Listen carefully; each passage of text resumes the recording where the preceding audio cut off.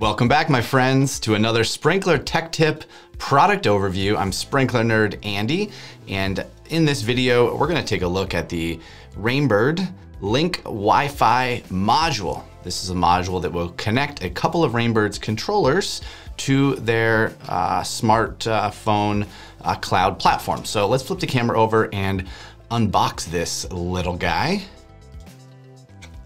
And you can see it does kind of have consumer packaging. A lot more manufacturers are starting to use color boxing. I would imagine this is also designed to sit on a counter at a point of purchase. You know, it's got color instructions for how to set it up.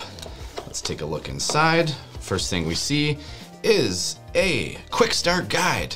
So this is likely going to be very helpful for you setting it up. It tells you where to download the app, how to connect to the controller, how to set up your account, all that good stuff. And then we've got our little Link module. Man, this guy is very small. Let's see if there's anything else in this box. No, there is not. That's it, just the Link module and a quick start guide. Let's flip back around, hold it up so you can get a better view. And I have never configured one of these myself, so I would have to read the instructions to tell you how to do it.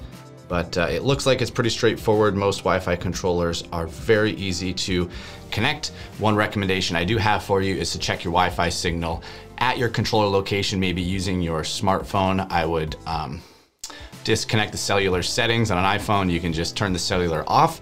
That way, you're only going to be accessing the internet from Wi-Fi. Test the Wi-Fi at the controller location. You can run a quick speed test by going to speedtest.net on your phone when you're connected to Wi-Fi, and that'll give you some idea on, you know, the speed at which you're going to be able to connect and the connection strength. Again, we're not transmitting much data as it relates to irrigation systems, but it would be nice before you go ahead and purchase one of these is to see how strong your Wi-Fi is at that location. And then again, if you don't have very good Wi-Fi strength, you can get at you know, Best Buy and such, you can get Wi-Fi extenders and create mesh networks and all that good stuff at your home or business. So this, wanted to show you or talk to you about the two types of controllers that this is compatible with. It's compatible with Rainbird's ESP-Me series. I'll just keep holding it up here. Rainbird's ESP-Me series, as well as the TM2 series controllers. So again, both of those are compatible.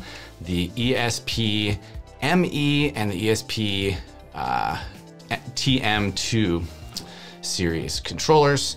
This should be pretty quick and easy for you to connect. And again, if you have any questions about your Rainbird system, how to connect this to Wi-Fi, or if you don't have a compatible controller for the Link module and you want a recommendation or you need help with that purchase, we're happy to help you.